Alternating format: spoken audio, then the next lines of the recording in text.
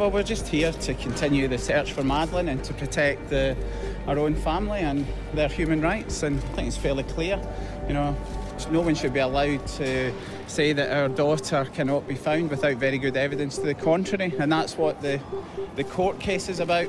So the evidence that Madeleine is dead. Jerry, that is what you heard yesterday. You heard that, didn't you? This is just raking up old ground, isn't it, Jerry? No. Today we are here. But the police... Hang on. They're not raking up. This is a legal... Tiveram afastados da família. Nunca ouviram nenhum agradecimento. This is a legal process that we're going through to protect our daughter and our family. But there's nothing new being said by the police, Of course there's not.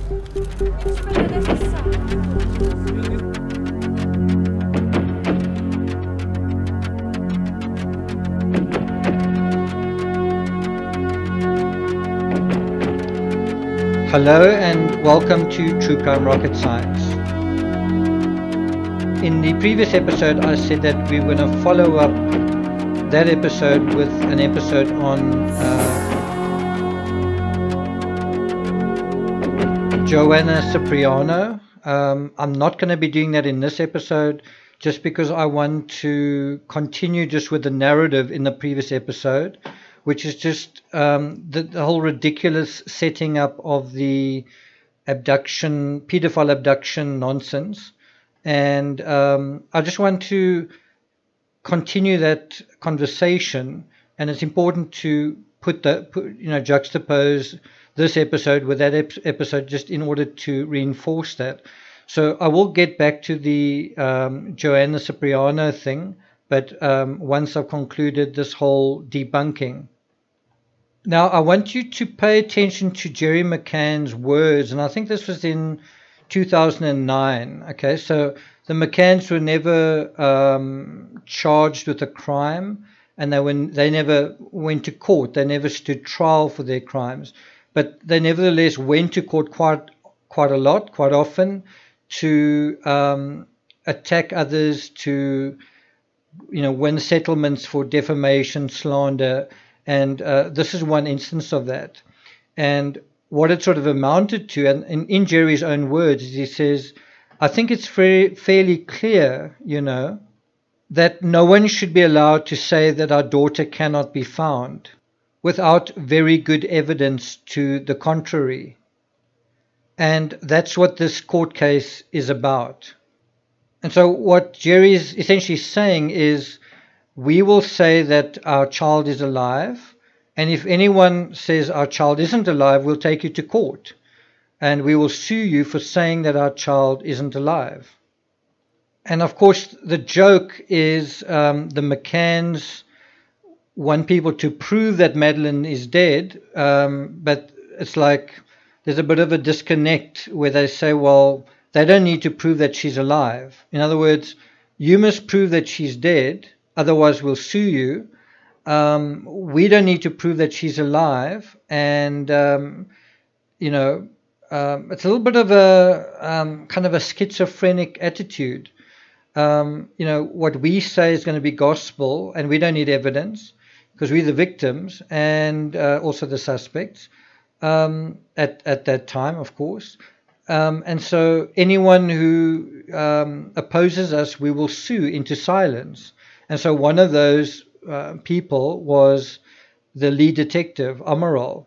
Bear in mind, the McCanns had written a book and appeared in countless documentaries. And this was Amaral. Amaral lost his job. Jerry McCann didn't lose his job. So Jerry McCann was continuing to work as whatever he was doing, and making appearances and fundraising and all sorts of things, whereas Amaral lost his job, and his sort of only recourse was sort of to try to save his reputation, write a book, provide a version of events from his perspective. And then Jerry McCann was going to go after him as well, saying, you will not write a book, and we're going to take a book off the shelves, and you must give us all the money from the book sales, and something around like maybe give us damages for damaging our reputation with your claims. And so episode 7 is quite an interesting if again ridiculous version of the ongoing struggle of the McCanns to fight for justice for their daughter, the ongoing desperate search for Madeleine years and years and years later. Just there's always hope, and Madeleine's still alive, and all that kind of thing. And this episode on this channel is going to provide some insight into exactly why this claim has been so laughable, and also why the attempts to take people to court for saying anything opposing what they say has been kind of an injustice perpetrated on others. And a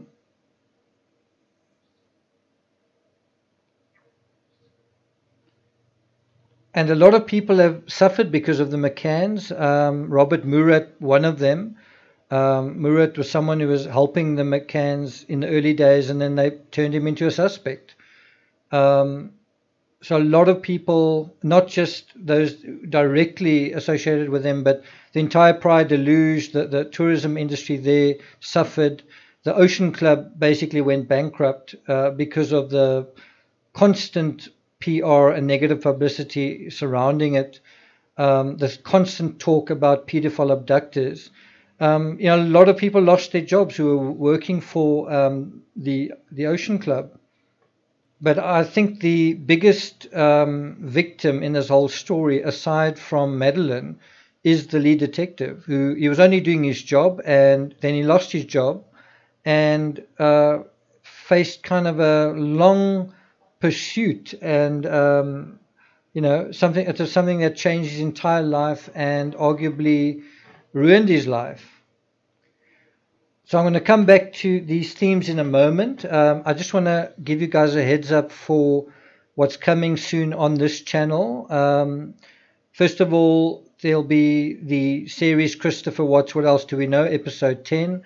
I'm briefly going to deal with the trio of Rusek lawyers coming on very timeously just before the Lifetime movie, waving their hands saying, we're so upset about all the publicity around this thing, but they're going on TV to tell everyone how upset they are about the portrayal of the family. I don't think they've even seen the movie, but they're already upset about it.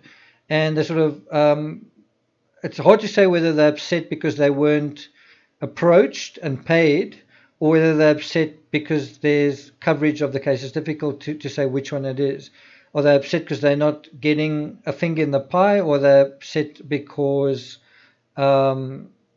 people are actually talking about true crime, as has been going on for decades? This exceptionalism is actually quite sickening, and it's all sort of under the guise of sympathy for the Ruseks. Obviously, people have sympathy for the Ruseks, but if the Ruseks really didn't want publicity, just take your stuff off Facebook. Just close Shanann's Facebook profile. It's very easy to do. They've already changed the name of it. So just take it off, shut down her social media, and people will have less to look at and less to talk about. Very simple to do. So why don't they do it? So that's something I'm going to be talking a little bit about in the next episode. And then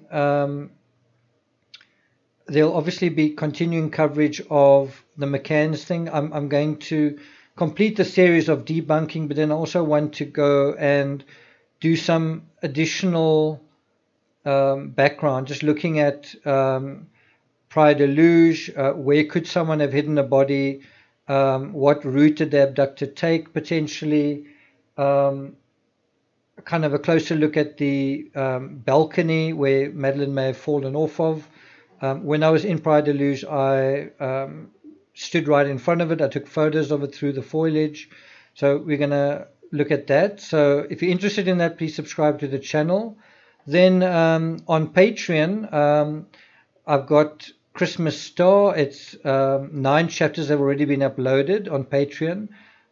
You can listen to the whole audio book for $5. I think the actual book costs more than that, so you can get that kind of at a discount.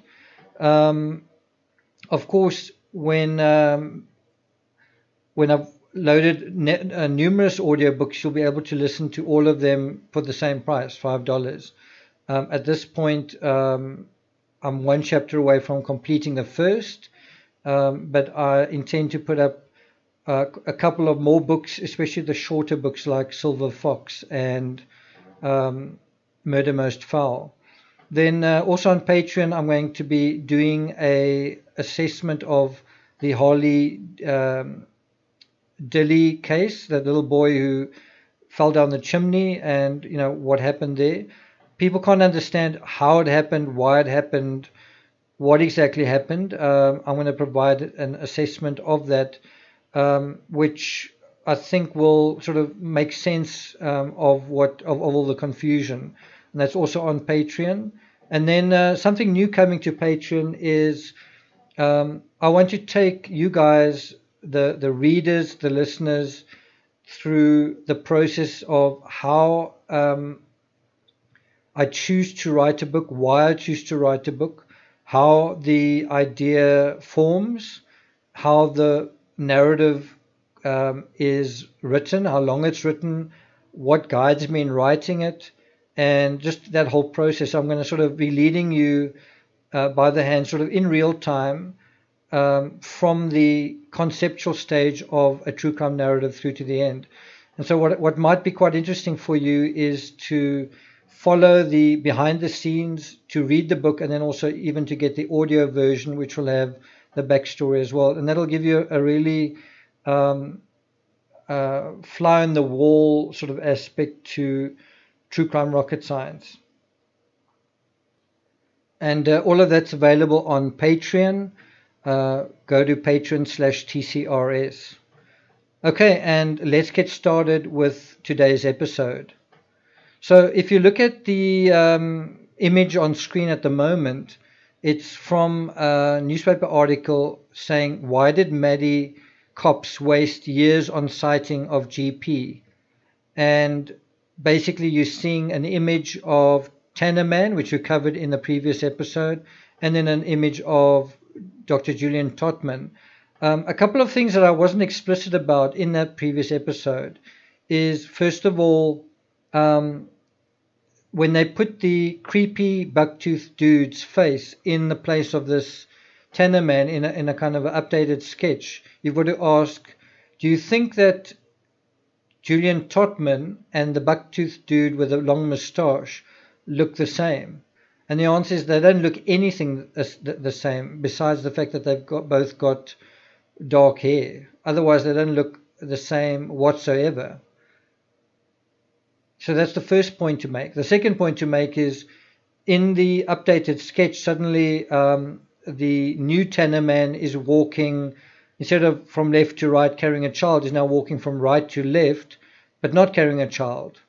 And so, but this time he's got a face. So now you lose the child, and he's walking the wrong way, but now he's not carrying a child. So it's quite ludicrous, really. Just just the sketches around this are absolutely crazy. And of course, the sketch that you want to pay attention to, that was sort of withheld, and that's the whole Smithman sighting, which we'll get to in due course. But I really meant to show this particular headline during the previous episode. To be honest, I just couldn't find it. But there it is. So in this episode, you kind of have the McCanns investigator talking about how unfortunate and how unlucky the McCanns were in choosing the people for the investigations, just that everyone had really bad luck. Well, was it bad luck? Was it bad luck that they went after Tannerman for 5 years? Was that bad luck, or was that investigating a dead end, and dead end that would go nowhere, and that one could be confident and safe in the knowledge that it would go nowhere? Because each time you've got to ask yourself, if Madeleine is dead and you're looking for someone as though she's alive, then aren't you going to end up not finding anything anyway? And if you're not going to find anything, then what does one have to do? Does one have to manufacture leads? For 18 months, no police agency, anywhere, had been actively searching for Madeleine. To the McCanns, that was horrendous, and it was totally unacceptable. So what's quite fascinating in the voiceover you've just heard from Robin Swan is she talks about how for 18 months no police agency anywhere had been actively searching for Madeleine.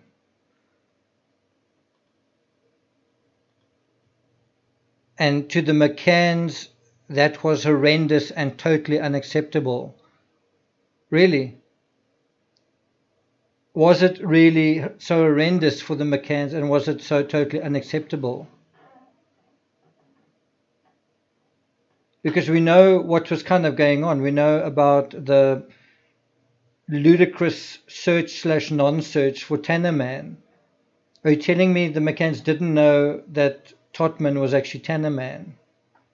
If they didn't know this, then you've got to sort of ask, how incredibly stupid could people be to search for 4 or 5 years for someone who had already come forward? How incredibly dumb could someone be?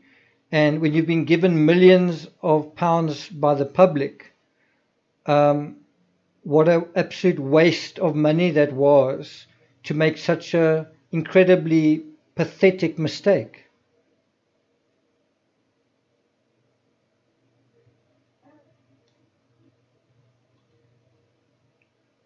And it's actually in this area of the Netflix documentary that you start getting a real sense of the sly trickery that's actually going on. Is when you look at the images, and this is where one's got to look at the producer of this and say, did the producer sort of put these images together and just didn't really think about it? Did the producer know where these images came from? Who provided these images, and what were they trying to convey? And was what they were trying to convey a mistake? Or is something else going on that's actually a bit more nefarious? Which is, as I say, you've got images of Kate McCann looking through the window.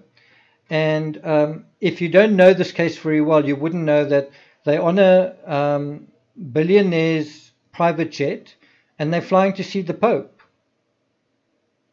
As far as I recall, I could be wrong, but that's kind of the situation that's going on.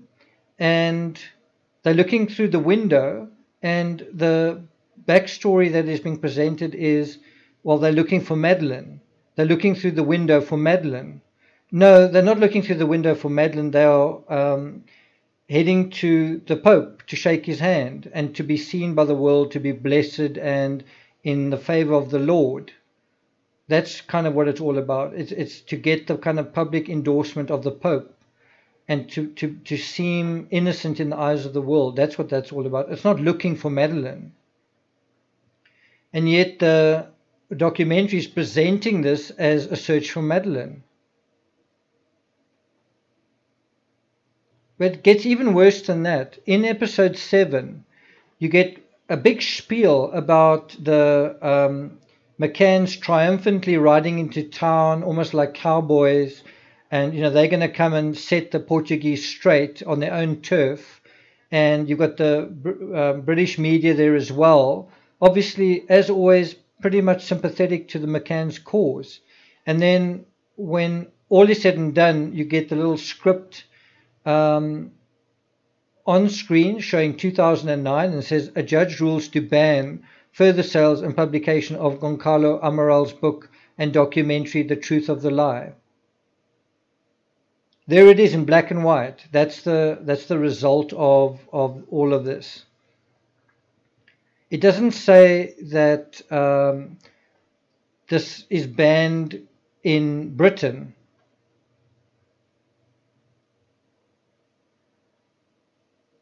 Nor does it show any kind of headlines or news reports. It just shows this in sort of black and white.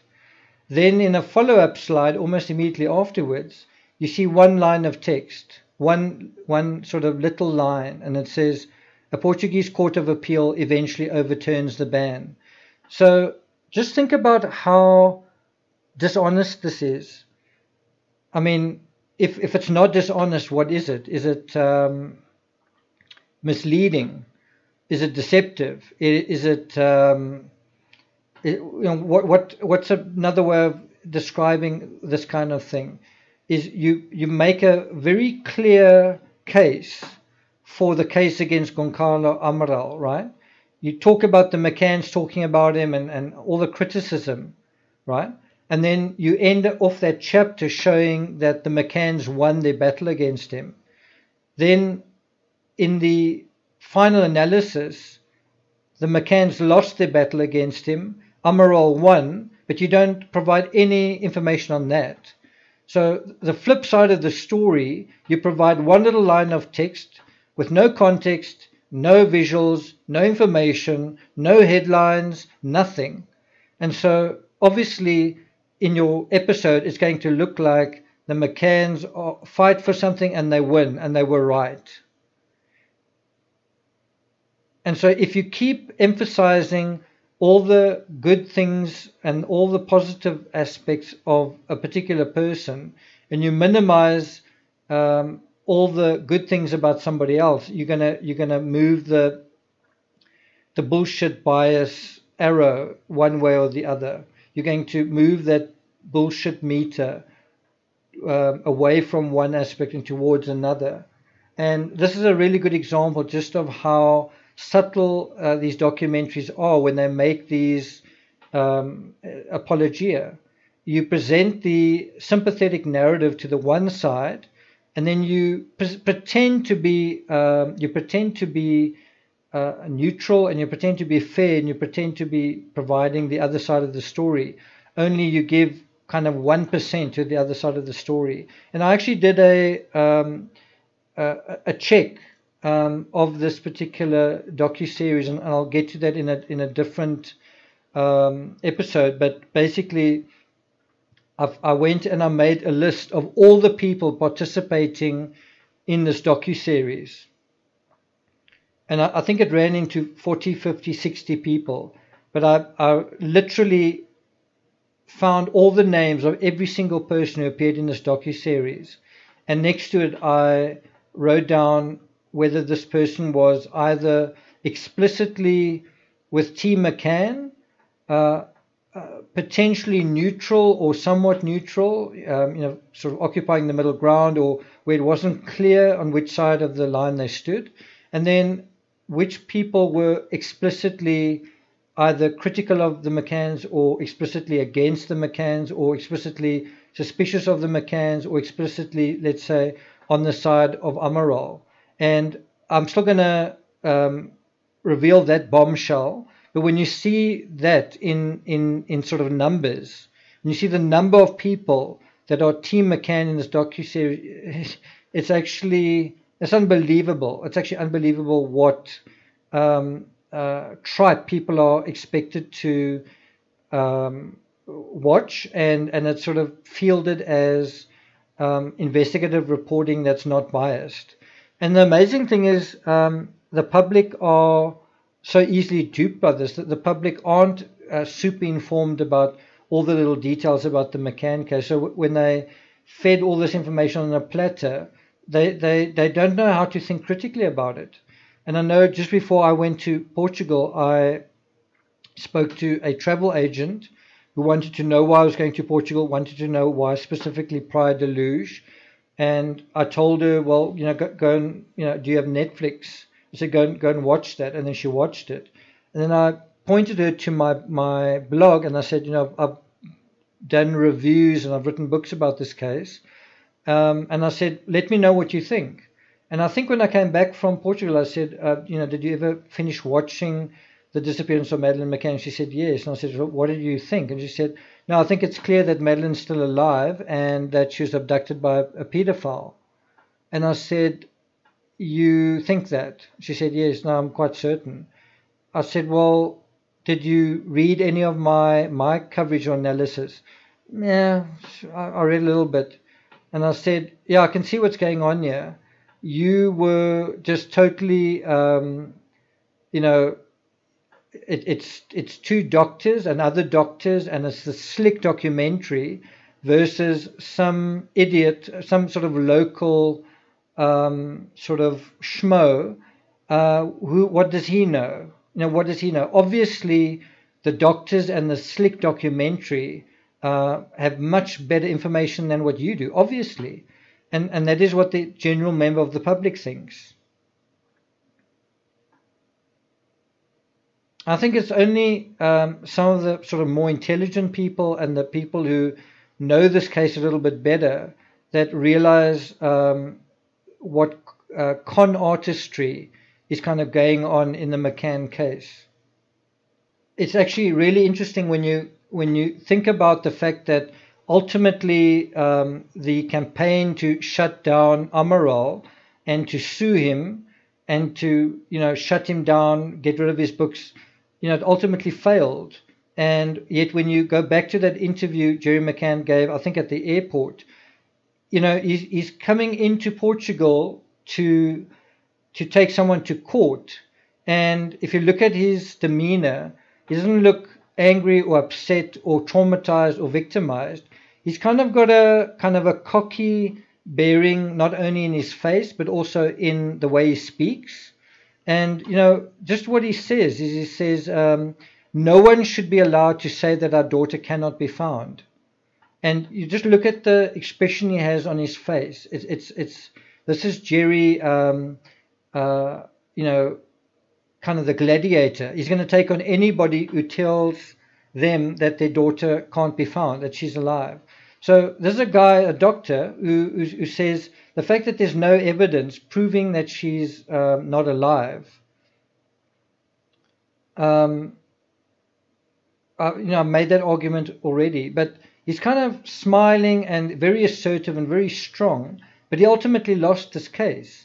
And how he lost it, I think it's the same grounds that I mentioned earlier, is by the same token that there's no evidence showing that Madeleine is dead, you can also say there's no evidence showing that she's alive. And I would argue that there is actually more evidence showing that she's not alive, and that is, but it's insufficient evidence. It's incomplete evidence. And you can say the cadaver dog's barking sort of provides quite a few dots where you connect them and you say, well, you know what, it's strange. We haven't seen Madeleine for 12 years, and these cadaver dogs, which only alert to dead bodies, did alert and to blood. Is there a connection between that and Madeleine? No. Then you say, if there's not a connection between that and Madeleine, what is the connection? And the answer is, I think, according to the McCanns, question mark. It could be anything. Well, in which area do we have more evidence? In which area do we have more reason to believe something? And the law works is if somebody disappears for 7 years, the law classifies them as deceased. And Madeleine's been gone for almost twice that long. And bear in mind, for as long as Madeleine is alive and she's just disappeared, you are not really going to look at the parents. You're not really going to say, maybe the parents did something. As long as she's alive. As soon as Madeleine's dead, then you're going to say, wow, what happened to her? Like, we've found her now. We're not looking for an abductor. She's dead. What happened? And you have exactly that scenario in the Nora Corrin case where until Nora's remains were found, it was like, well, either Nora wandered off or maybe she was abducted. And so when her remains were found and no sign of an abduction, no sign of sexual assault, no sign of anything, then of course the abductor narrative completely falls away. And when the abductor narrative falls away, what are you left with? So in conclusion, I named the review of episode 7 Scams, Cons, Frauds and Liars because in the penultimate episode of the Netflix docuseries, the pedophile theory goes into high gear. We're told that human trafficking is a $150 billion a year industry, and about pedophiles lurking in the dark web. Pedophiles are everywhere. Just as Madeleine could be anywhere and everywhere, she could be in Poland, Australia, New Zealand, Argentina. She could be anywhere.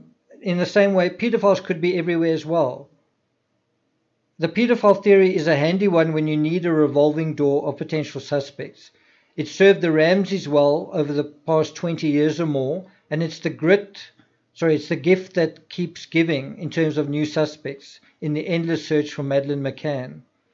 At the end of episode 7, the McCann's PR dude holds up the latest pedophile of the moment. An Australian woman, and the mainstream media go nuts. Maybe Madeleine is in Australia. And so, just as required, the Belfast Telegraph puts up a headline, "Search for Madeleine McCann focuses on Australia." That's August 2009.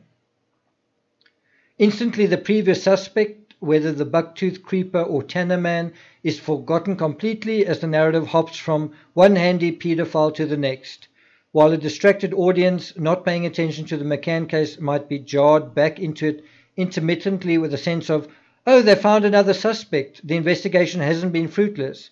A more consistent approach exposes the investigation into Madeleine's disappearance as an ongoing circus act. If Madeleine's not dead, the public need to be reminded periodically that she's out there, and to do that, the show must go on. More and more circus acts are needed, and with them, circus ringmasters and circus performers.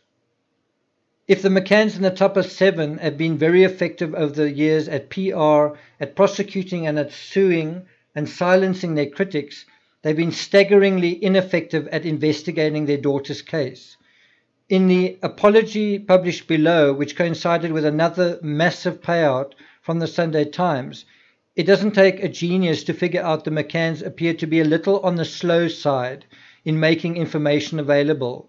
The Smithman efforts came out sometime in 2008, but were only handed over to the cops in late 2009. Bear that in mind when you talk about the whole 18 months that were going by, and the McCanns thought this was horrendous. The Metropolitan Police only received them 2 years after that, so in 2011. Not exactly a picture of urgency or efficiency, is it?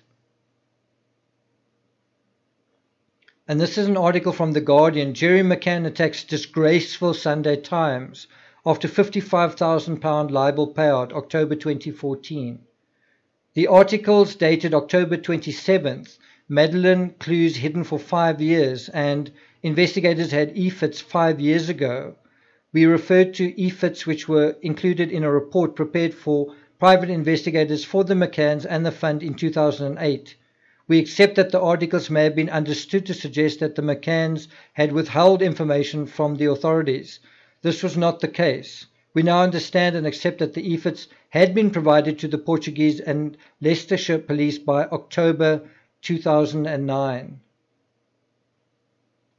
Bear in mind, October 2009 is 2 years after Tannerman, and Tannerman still needed 3 years to run its course. Remember.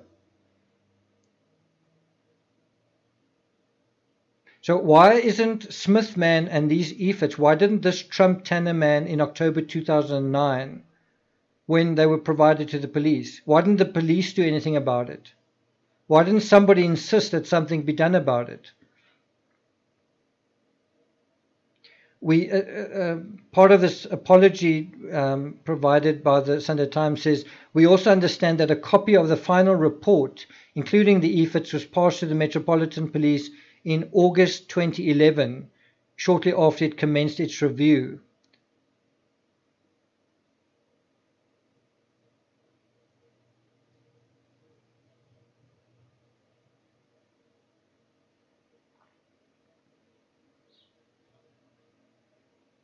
When you look at the people the McCanns seem to handpick for the job of looking for Madeleine, money wasn't a limiting factor.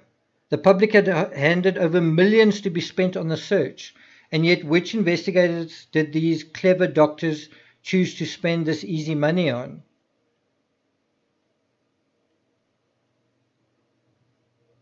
I'm not going to spend too much more time on this particular episode, but of course, right at the end of the episode, you have yet another cliffhanger. At the same time that the docuseries announces a new suspect resembling Victoria Beckham, in a sort of cliffhanger to lead into the finale, the series remembers an incidental but possibly game-changing piece of evidence. A witness in the apartment above saw someone leaving the area below, which is outside 5A. Carol Tannerman saw a man acting rather strangely as he closed the gate at 5A. And this is why an exhaustive timeline set out in the beginning made sense, not at the end. Not 2 years later or 5 years later, someone remembered something. You establish this information that was established right in the beginning, at the beginning of your story.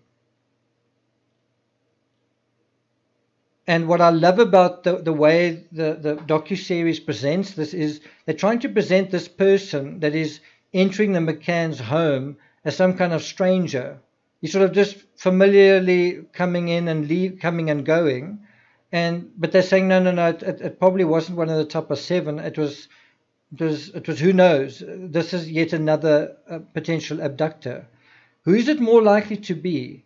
If you had a group of doctors holidaying together and living literally side by side in a holiday complex, literally one apartment next to another, next to another, next to another, another one above, who is likely to visit one another when they're playing tennis with one another, eating with one another than the top 7? Why wouldn't they be visiting each other? Why wouldn't a neighbor on holiday with another neighbor, that are holidaying together, why wouldn't they go to see one another? They're doing things together. Their children are together. Why wouldn't they do things together? No. It's far more likely that this person that was seen is someone who wasn't even staying at the hotel. In episode 7, we also not provided with a conceivable clear route an abductor might have taken if he headed from the Ocean Club to the Smithman sighting. It's simply not depicted. No timeline is provided for how long it might take to carry a child from 5A to the location of the Smithman sighting either. There's also no attempt to integrate the time of the Smithman sighting in any detail. Since the Smith family ate at a nearby restaurant that night and received a time-stamped receipt, this detail shouldn't have been too difficult. Specific information such as the apartment number the McCanns moved to inside the Ocean Club after the incident for the first 2 months is also left out. It was G5A, the apartment in the same block very close to Dr. Julian Totman, aka Tannerman, his former apartment, and in fact right beside G4M. And that concludes today's episode. The next episode will cover the final episode in the series, and from then on I will do a little bit of background in terms of the Joanna Cipriano case and some of the topographical aspects. I'll go into that. So if you're interested in the McCann case, subscribe to this channel. And if you're interested in the John Bonet case, there's content on Patreon, so head to that for that. And otherwise, I'll see you guys next time.